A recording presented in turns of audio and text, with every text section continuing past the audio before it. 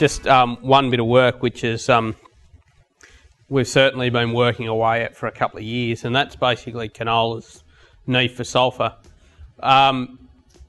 Canola's need for sulphur is quite a distinguishing feature. Like, it sets it out aside from any other crop that we grow.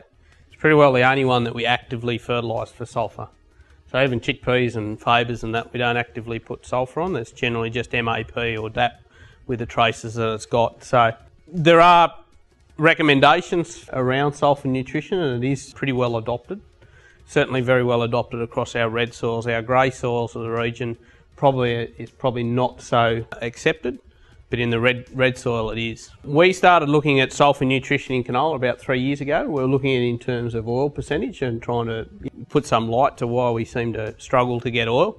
That's where we started, but it sort of morphed over time. But after 3 years of trial work and nearly 20 trials, mostly by us, but in the last 12 months there's been a couple of other agencies like DPI have run a few trials last year, and NGA and Central West Farming Systems and the like.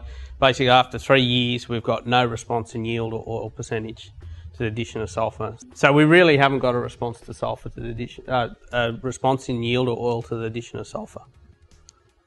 So what is the current recommended practice? This is from the 2009 management guide, and it states all paddocks sown to canola should receive 20 kilos of sulphur as sulphate, so available sulphur.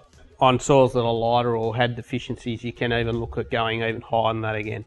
But my point is all paddocks and 20 kilos, okay? That has been repeated almost verbatim through just about every canola resource that I've had a look at in the last 3 years, whilst I've been having a look at it. So it's a pretty consistent message. So what's the basis of this recommendation? Well, certainly the current work that we've done certainly wouldn't support it, but it came from somewhere.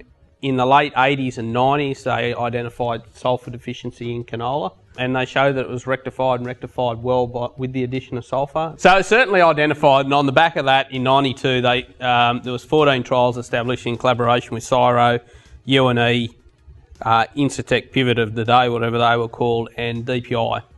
Now those trials promoted as giving dramatic responses, which were true, don't get me wrong. So there was headlines that came out of it as yield penalties up to 80%. It talked about some answer to unreliability of canola and also periodic crop failures. Out of that work there, the recommendation was born. So that recommendation that I just read out to you came from those 90 trials in 92. The adoption on it was pretty rapid. They reckon 80% of growers in that first year or even before the completion of those trials were putting that extra sulphur on. Probably because of, the dramatic responses that we're seeing in some of those trial sites, okay? Sulphur at that stage was a lot cheaper than what we're paying today, relatively speaking. And also canola prices were high relative to cost. It was more profitable to grow then than what it is now. We're paying twice as much for our fertiliser, diesel, machinery, labour, land and everything else. So things have changed a little bit. However, that recommendation's been pretty well unchanged or unchallenged in nearly 20 years. So what was it? So this is Wellington here. The pale plots in there were the sulphur deficient plot, or the non-sulphur plots, okay? So it's quite distinct and quite stark. But when you actually go back and have a look at those trials and look at all the reports, out of the 14 sites, only 6 of them actually responded. Okay, so not all of them, not the majority of them, 6 of them. Many of the sites that were predicted to respond didn't respond, and some that were predicted not to respond did respond. Only 2 of them out of the 6 were really big. One at Wellington, which is the one in the back, and Peter he'd probably fill you in on more of the details that I could do. The second biggest one was actually at Barradine. And interestingly, when you look at the trial report, it's reported that sitting on nearly 700 kilos of sulphur, assumably gypsum. So there's no shortage of sulphur in that system. I guess the question to me is, why wasn't that crop tapping into it? I don't know, there's not enough detail around those trial reports, but it did respond, and a ton and a half or something like that. It was a significant response. The other 4, I'm not saying they didn't respond or it was not economic or statistically sound. My point is it wasn't a catastrophic failure as it was at Pete's. Like, it was a nearly 4 tonne crop, dropped back to a tonne, like huge penalty. The rest of them were probably no different to what we might see when we're just a bit nitrogen deficient in the paddy.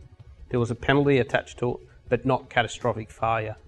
So I'm not saying that it wasn't, considered worthy or anything like that, just not catastrophic.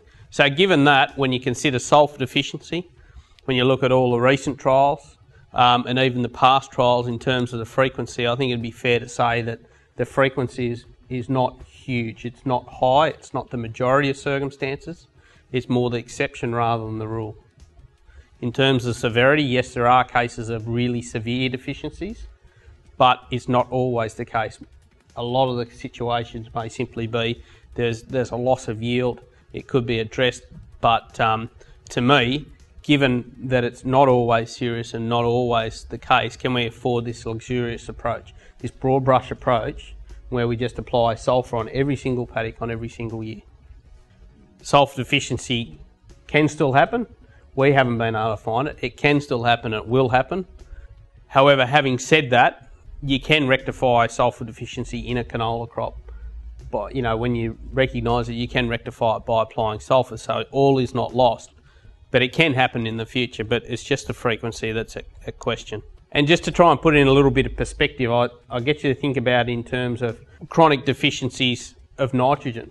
We've all seen that in every single paddock where we have got, we've lost 50% yield and everything like that. Do we regularly go out there and just put 100 kilos urea on every single wheat paddock every single year, or canola paddock, just because maybe 10% of them are going to be critically low? We probably don't. We do it in a much more prescriptive manner. And we may have to do that in terms of, the cost of production of canola. We probably need to be a little bit wiser about where we spend our money. So it's about improving the predictability of where we do invest in sulphur and where we don't. So of course, tools essential for this would certainly be soil testing and nutrient budgeting. I mean, they're probably, other than past performance, they would be really good key indicators of where you might put it and where you won't. And interestingly, so if we're talking about soil testing, the KCL40 soil test is the standard soil test. So when you send your soil away, that's what it gets tested as. It's actually a pasture test. It was probably adopted around about that same period in the 90s where the sulphur deficiency was recognised. Might interest you to know that it's actually never been calibrated, or certainly not to a large extent, for canola. Okay, so the figure that comes out of it is just a best guess or an extrapolation. There's no great deal of trial work or data behind it that says that, yeah, if it's this, you'll definitely get a response. None of that at all. And in fact, when you talk to some of the agents, like IPL and stuff like that, and some of the other, they can't even tell you where they get the number from. So it's not calibrated in terms of performance. So I'm not saying the test is bunkum, just maybe the figure may need some adjusting or revising. The other thing, nutrient removal, just about everything that you read will quote that 10 kilos of sulphur is removed for every tonne of grain that you take out of that paddock. So a 2 tonne crop, if you're aiming a 2 tonne crop, 10 kilos per tonne, 20 kilos. Very supportive of that original estimate, okay? The interesting thing is we've tested grain off our trials, other NGA tested grain off their trials. There's plenty of published peer-reviewed research where they tested grain off other trials. I haven't found any data yet that would support 10 kilos. Most of it falls in 4 to 5 kilos. So less than half of what's often quoted. So that 2 tonne crop, instead of needing 20 kilos, is only 10. So it's a lot less than what we thought was going out. So what about the theory that canola needs more sulphur than wheat? That's also a pretty common call of agronomists, myself included, in past lives. Justification for putting extra sulphur on.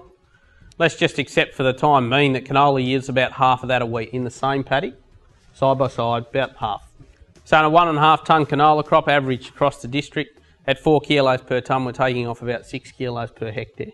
In the case of wheat, double the yield, removes about 2 kilos per tonne of grain, 6 kilos. So actually not taking any more sulphur out of the paddock off a wheat crop than you are canola. But our approach to sulphur nutrition is very much different between the two crops. We're putting a hell of a lot more on canola and we're really putting next to nothing on wheat.